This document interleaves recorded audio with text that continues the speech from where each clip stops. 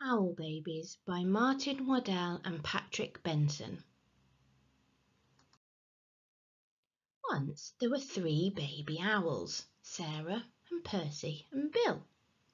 They lived in a hole in the trunk of a tree with their owl mother. The hole had twigs and leaves and owl feathers in it. It was their house. One night they woke up and their owl mother was gone. "Where's Mummy?" asked Sarah. "Oh, my goodness," said Percy. "I want my mummy," said Bill. The baby owls thought. All owls think a lot. "I think she's gone hunting," said Sarah. "To get us our food," said Percy.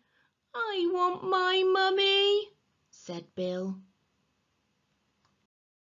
But their owl mother didn't come.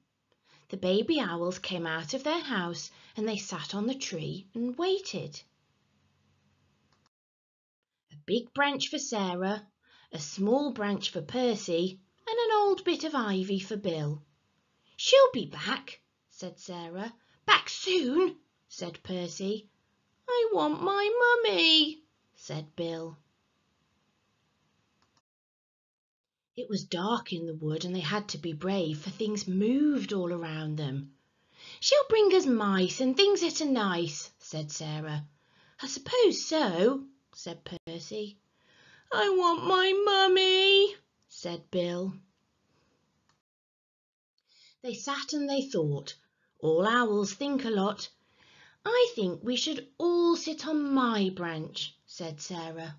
And they did, all 3 together.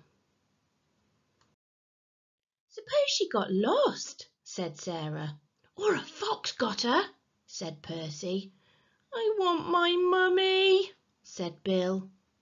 And the baby owls closed their owl eyes and wished their owl mother would come. And she came. Soft and silent she swooped through the trees to Sarah and Percy and Bill. "Mummy!" they cried, and they flapped and they danced and they bounced up and down on their branch. "What's all the fuss?" their owl mother asked. "You knew I'd come back." The baby owls thought.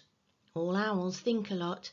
"I knew it," said Sarah. "And I knew it," said Percy. "I love my mummy," said Bill.